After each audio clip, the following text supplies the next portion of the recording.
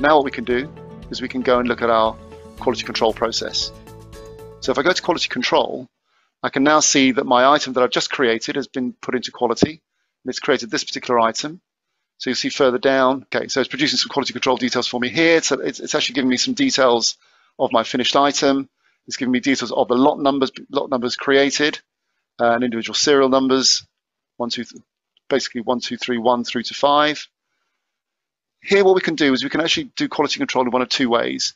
We can either simply change the status of the item once it's actually gone into quality, or we can do what we're doing here, which is actually performing a more formal quality test. You'll see against each line there's something called a technical sheet. And a technical sheet really just allows you to provide a set of tests that you're going to assign to each particular item. We'll just simply kind of test one line for the time being, just to illustrate the process.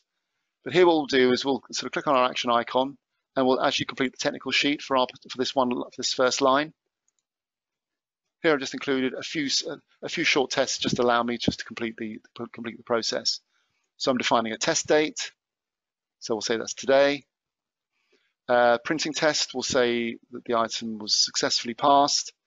And the color check, let's just decide we're going to pick on a standard color. And then we'll save. And that takes us back to our quality control screen. Now what I can do is in the action icon, I can now perform the actual quality control detail. And the first thing we're doing here is we're confirming that the actual quantity of stock produced. We're just confirming the serial number.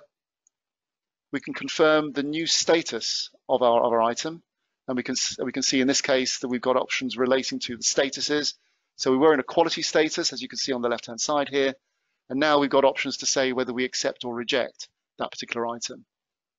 And as you can see, there are options to do with actually creating sub-statuses as well, if you need to. So we'll say this has been accepted. I'm picking out a warehouse location type. I'm going to say this is going into my work order complete location, and it's defined a location for me.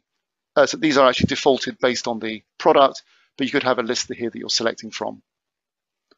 I'm now going to save, and that puts that item now back into my quality control screen.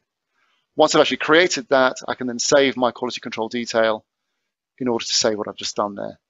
So now the item is put back into stock. If I scroll across now and look at that first item, we can see that we've actually qualified one item, and we've confirmed the serial number, and we have the stock location details where that item can now be placed.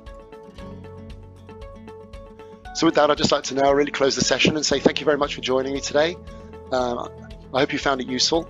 And if you do need to get in touch, please use any of the details on the screen here, or you can email me directly. It just remains for me to say thank you very much for joining, and have a great rest of your day.